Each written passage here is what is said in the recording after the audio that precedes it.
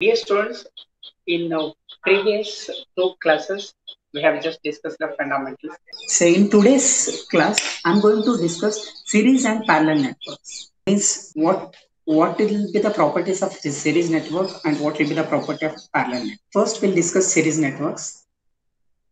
Which network we call it as a series network? Any two elements are said to be in series if one end of both elements are connected to a node without any other elements connected to that. So meaning is, if at all two elements are connected to a node, only those two elements should be present at that node and no other element should be connected to that particular node. Then we can say that those two elements are in series. Like say here, if you see here, there are two elements. This is first element and this is second element. The first element, one terminal is connected to second element, another terminal.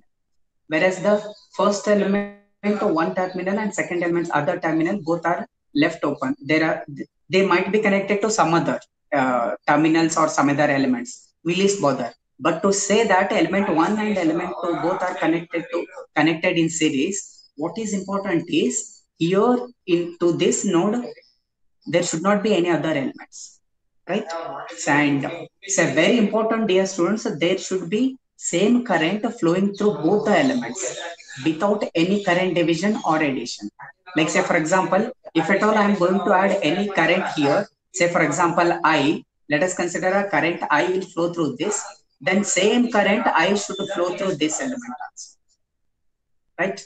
Say here, one more important thing is, in general, if there are n elements to be connected in series, then if they are connected end to end, like say for example here, if you see, there are n number of elements which are connected series end to end. Like say for example, first element is connected to second element is connected to third.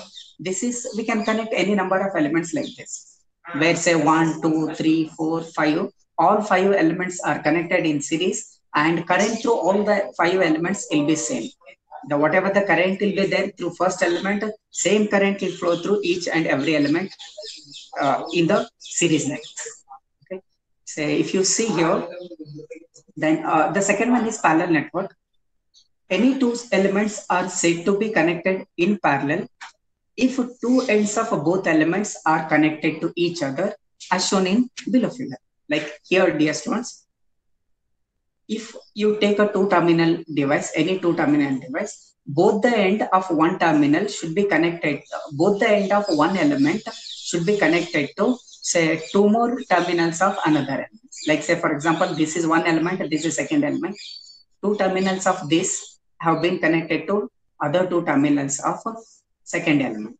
Okay, so here if I pass any current through this first terminal, this current will divide between element 1 and element 2, and here both the current from element 1 and element 2 will add up, giving a total current at this end.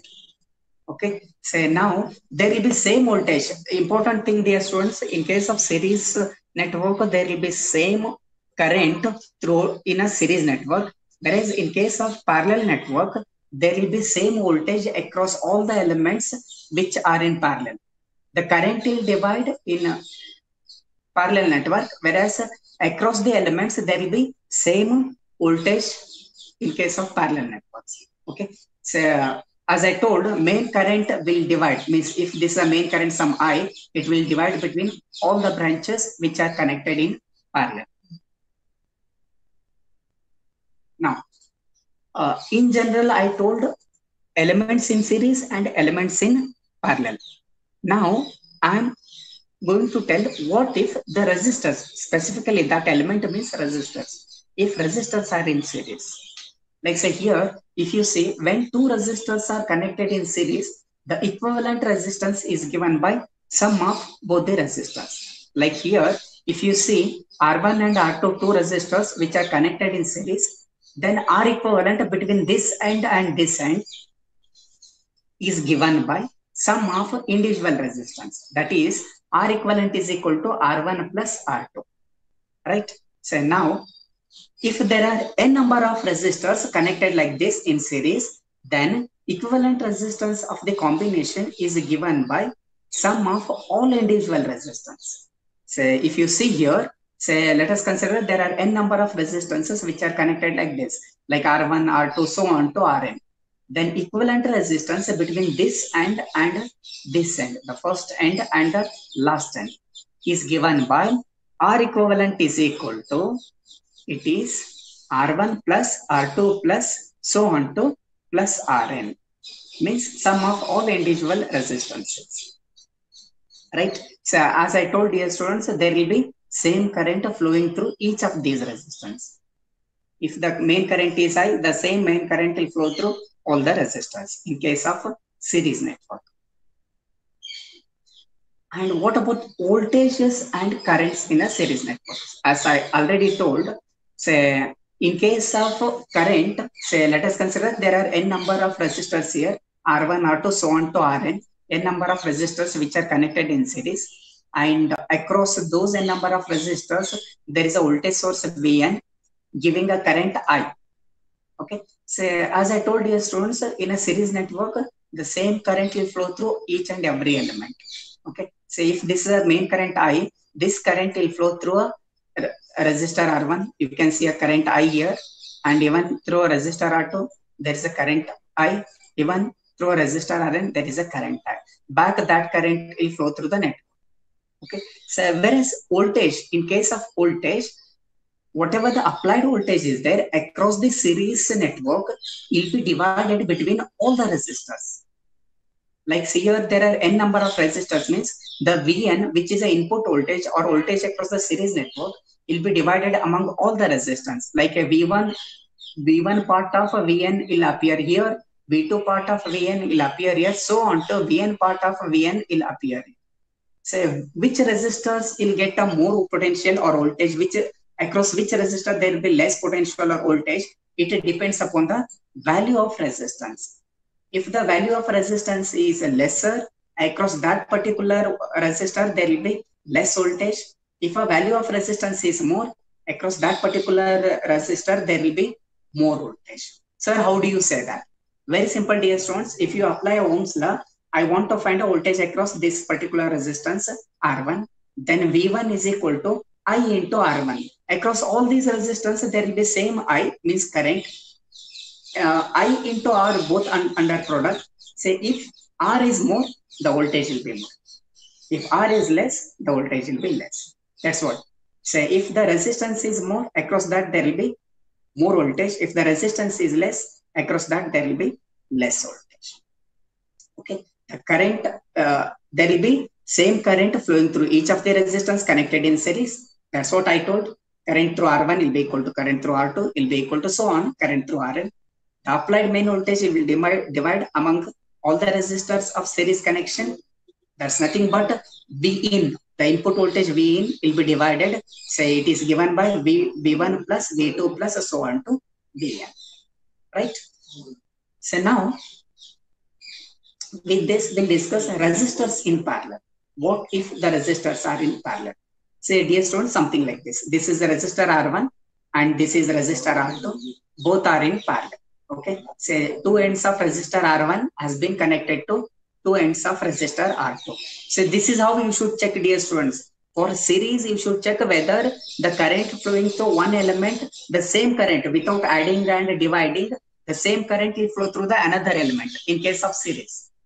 Whereas in case of parallel, you should check whether both the terminals of one element have been connected to both the terminals of another element. Okay, then only you can say that it's a parallel network. So this is very important, dear students. Keep this in mind. Okay, in case of parallel resistors, means when two resistors are connected in parallel, the equivalent resistance is given by 1 by R equivalent is equal to the equivalent resistance between these two terminals is given by 1 by R equivalent is equal to 1 by R1 plus 1 by R2. Or say if you take LCM, already you know this. R equivalent is equal to R1 into R2 divided by R1 plus R2.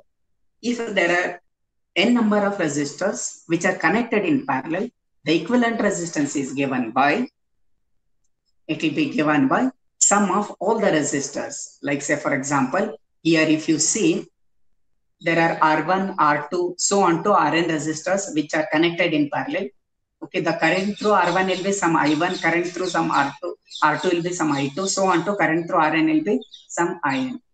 So here, when n number of resistors are connected in parallel, the equivalent resistance is given by 1 by R equivalent is equal to 1 by R1 plus 1 by R2 plus so on to 1 by Rn.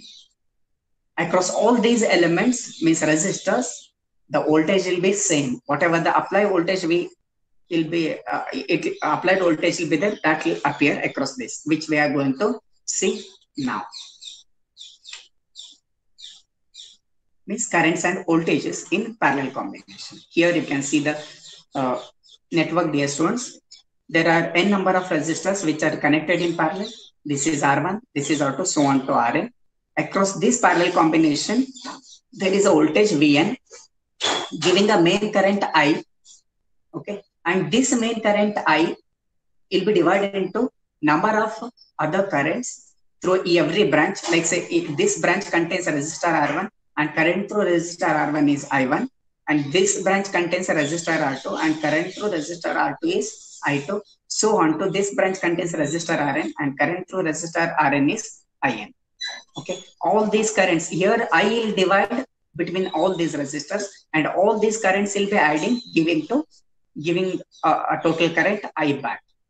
Okay, so here there will be same voltage across every resistance in parallel, and current will divide in a parallel network based on the resistance of every branch. That is very important, distance. Let us consider here there is a current I.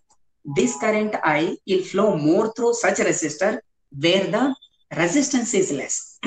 If the resistance is more, across that less current will flow. Let us consider there is some branch where the resistance is infinity. Then through that branch, there will not be any current. Means a zero current will flow through that particular branch. So if there is a branch with a zero resistance, then all the current will flow through that particular branch. Okay, let us consider here R1 is equal to 0. Then, dear students, no current will flow through R2 and even no current will flow through Rn, because R1 is 0. All the current will flow across the resistance resistor R1. Okay, so this is very important. Okay, the total current I will be divided across a number of branches, giving I1 is I is equal to I1 plus I2 plus so on to In. Right. So now with this, so we are going to discuss two of the important rule. One is voltage division rule and another one is current division rule.